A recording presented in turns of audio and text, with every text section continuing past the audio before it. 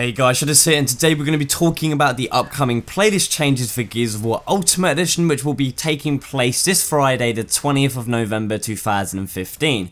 While working very hard on Gears of War 4, the Coalition continue to listen to community feedback regarding Gears of War Ultimate Edition, have decided to make a few small changes, which include hearing the desire for King of the Hill to return to multiplayer.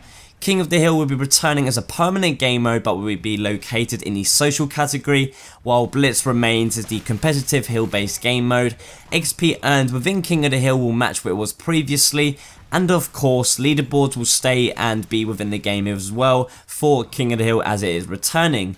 Now that the game mode is staying for good, if you enjoyed it more over Blitz, the choice will now be available for you to play it. Some improvements are being made also to the map rotations for all of the game modes within the game, with an increased chance of seeing fan favourite maps like Gridlock, Canals, War Machine and more show up a lot more often than they have been, making the matchmaking experience a lot better. The Coalition have also mentioned that Rooftops and Bullet Marsh will continue to be removed from the map rotation and won't be returning at this time.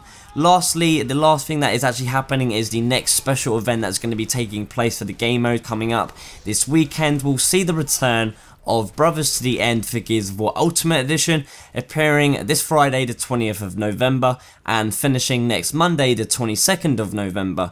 Now that's everything that is happening with the latest playlist changes for Gears of War Ultimate Edition.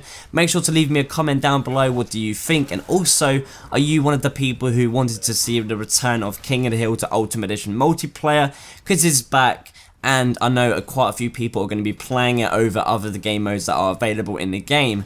Give the video a thumbs up if you enjoyed it. Thank you so much for watching this short update little video. Be sure to subscribe if you aren't already. And as always, I shall see you on the next one.